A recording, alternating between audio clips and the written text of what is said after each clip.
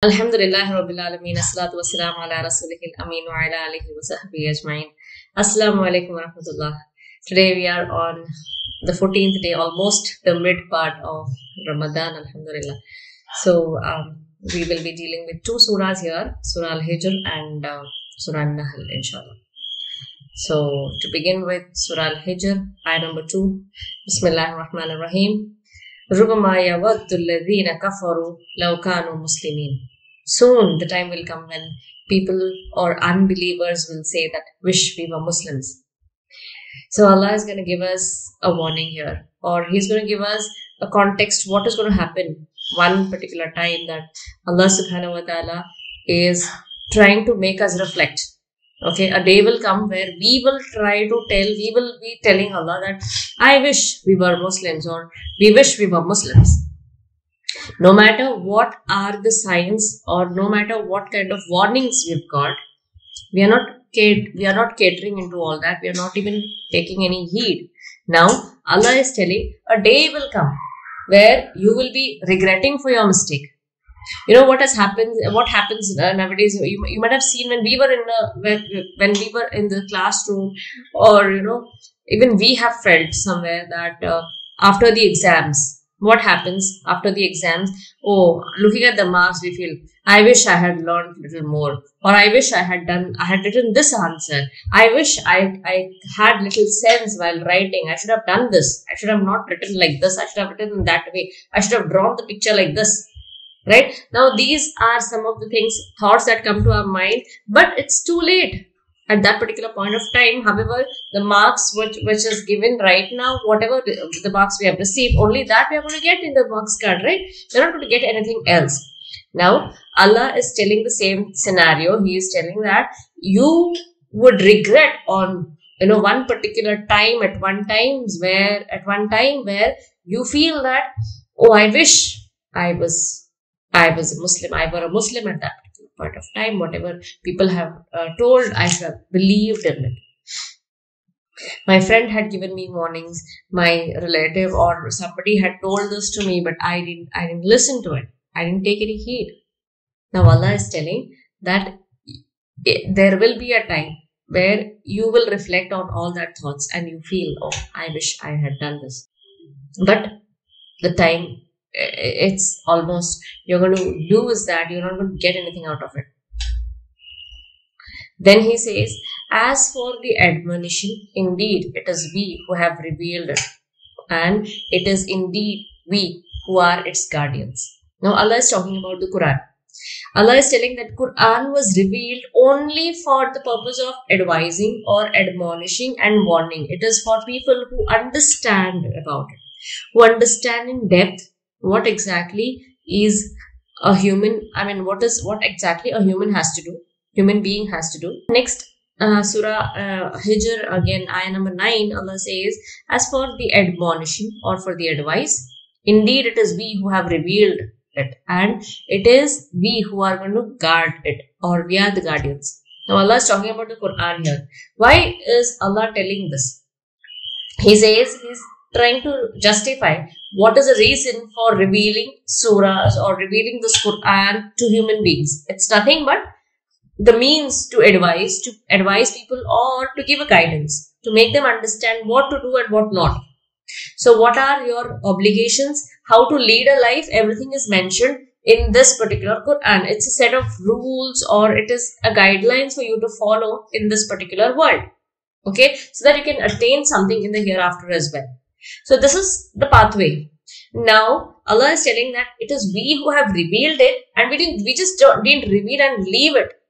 We are the ones who are going to guard it as well. So we are the guardians. Now Harun al-Rashid, there was an incident that has happened in the life during the time of Harun al-Rashid. So here a man was trying to write. He was a scribe actually. He met Harun al-Rashid once, and in that particular year, Harun al-Rashid tried to convince him to embrace Islam. But being a scribe, he said, no, I'm not going to embrace Islam. He was not convinced. Of course, somehow that was not the right time, maybe. And it so happened that he started writing the holy scriptures. Okay, he wrote Taurat. And it was said that when he started writing it, and he went to the market and he sold his books, and his books were selling like hotcakes. Everybody started buying, and they were all convinced. They said, okay, no problem. But actually this man knew that there were some alterations done in this particular book. Even Injil, he did the same thing. He wrote Injil. It was very good in calligraphy. He wrote Injil also, and he gave it in the market. He sold it, and most of them bought it, although they knew that these alterations were done. And he tested the same with the Quran. Quran also, he altered few ayahs, and wherever he wanted, he did all that changes, went to the market. Fortunately, nobody bought it. Now what happened? They were able to say that, okay, they were able to take some faults, find the faults in these ayahs. Okay, this is wrong, this is a mistake that you've done, so try to correct it. We are not going to buy it from you, so take it. That's what people started talking about it. And then he was shocked. He felt, okay, what should I do? I have done this, I have altered it, I know I have altered it, but not a single copy got sold out. Now, why did this happen? We have to understand, this is the proof that Allah himself is a guardian and nobody else. Now we know about Hufaz, right? We know there are so many people who are trying to memorize the Quran. But can we find a similar number of people who are memorizing Tawrat and Injil as well? No. So this is the proof that Allah is going to guard this particular Quran himself. My Lord, Iblis said, my Lord, in the manner you led me to error, I will make things very attractive on earth and then lead them to error. Now, what does it mean? Allah is telling here that Iblis is trying to blame Allah for the mistakes that you have done. Now, whatever you have done, that is Allah is being blamed here. For what has Allah betrayed now? It is not about Allah's mistake. We know very well. Subhanallah, Allah is free from all faults.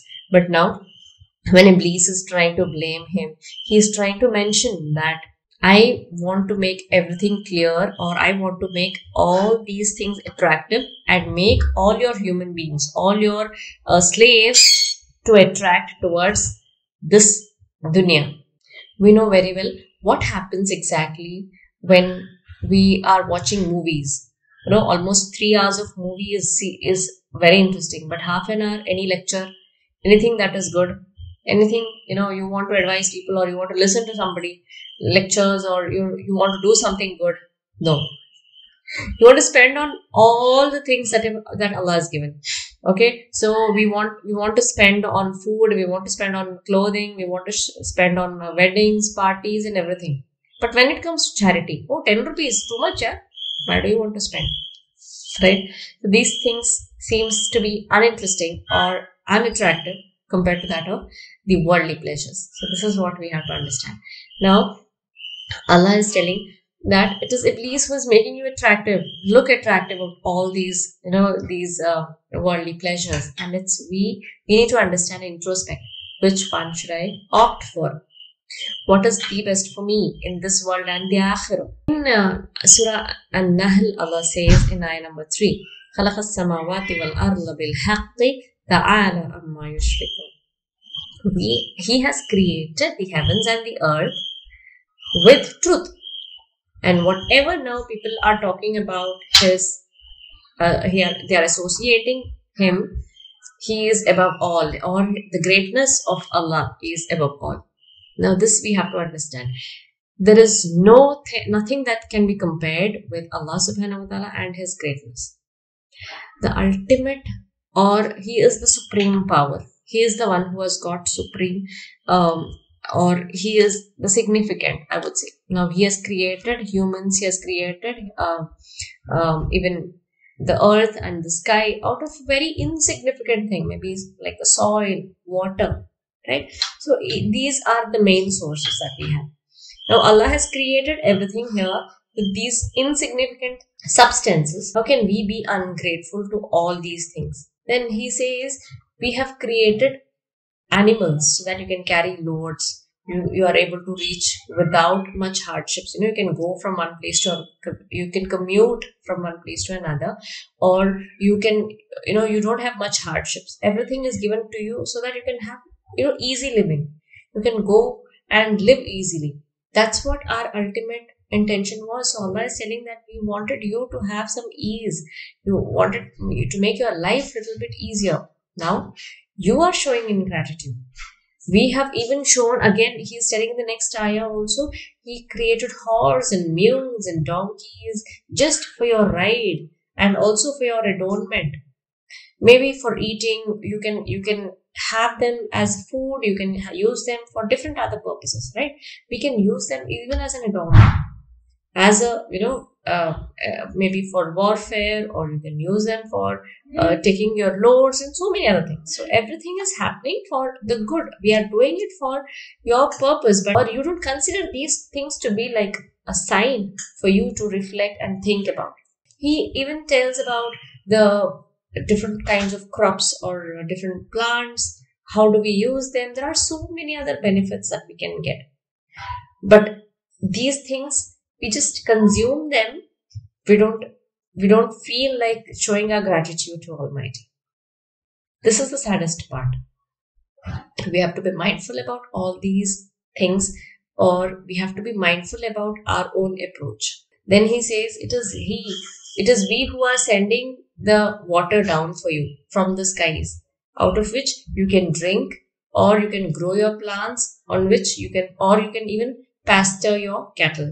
So it may be your cattle, you are trying to feed your cattle, you are trying to feed yourself, or you want to grow crops or eat out of them. So there are so many benefits out of water, out of all that resources that Allah is giving us. But we are the ones who are trying to waste them. We don't know how to use effectively, right?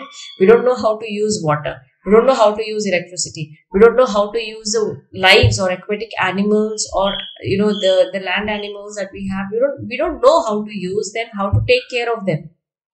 Actually, Allah has given. So when there is an ecological imbalance, there will be always some crisis in one way or the other. So we have to be mindful about it. Allah says, we have blessed you with all this. So make the right use of it. The resources that we have given you, it may be electricity, it may be water,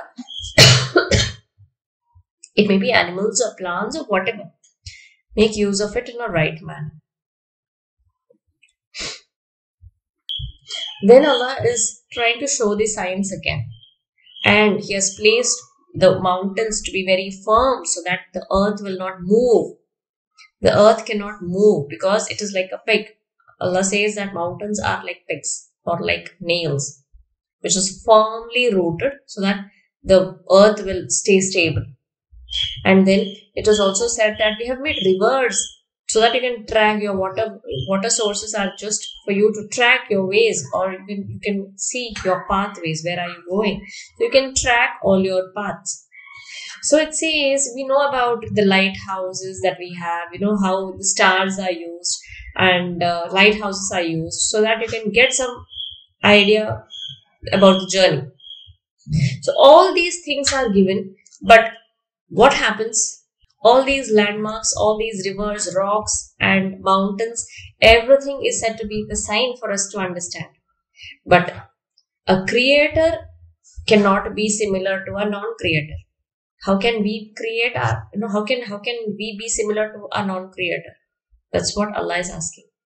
Here we have to be mindful about all these things. Showing gratitude to Allah, showing thanks is very important. For the death, at least try to make sure that we are showing our gratitude to Allah, thanking for all that what He has given us. Allah says in ayah number 28, unbelievers who, when the angel sees them and cause them to die while they are engaged in their wrongdoings, they will proffer their submission, saying that we were engaged in no evil, we were not doing anything evil.